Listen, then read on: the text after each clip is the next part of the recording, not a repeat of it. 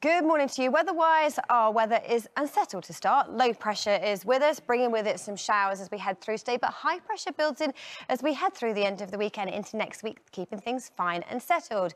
But one thing that's been talked about a lot in the papers is this thing called La Nina. Now, at the moment, we're looking across the other side of the world to what could potentially happen to our weather in the UK. Those papers reporting that we're going to have a cold start to winter, and it's all to do with the other side of the Pacific, warm waters being pushed westwards. It causes a blocking high across America, and at the moment that is exacerbating the hot, dry conditions with those wildfires.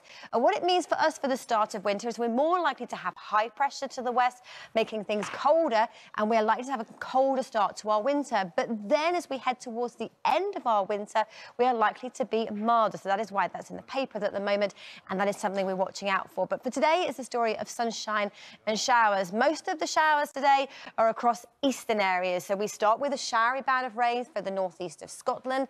That heads its way to southeast Scotland later this morning, the northeast of England as well, where it stays for most of the day today. Southeast England, East Anglia continues to see the spiralling band of showers feeding in, and then sunshine for much of Scotland, Northern Ireland, South Wales, southwest England, a few showers.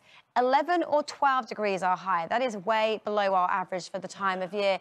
Tonight into tomorrow, the showers fade away, clear, dry, a bit of a breeze. That means it's not too cold. Then tomorrow, sunny spells with a few showers and a little bit milder too.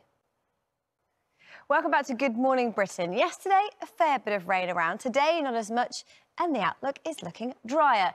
The low pressure that brought rain yesterday is still with us today, bringing some showers, but then high pressure moves in, and it's that acts like a force field, keeping weather fronts at bay for the time being.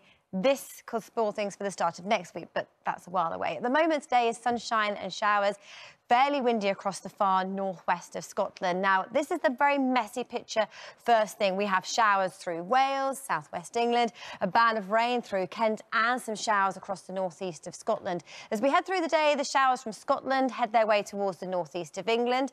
Wales and the southwest, more sunshine and a few showers, staying wet across the southeast of England, but dry today through Scotland and Northern Ireland, but cool, highs of 12.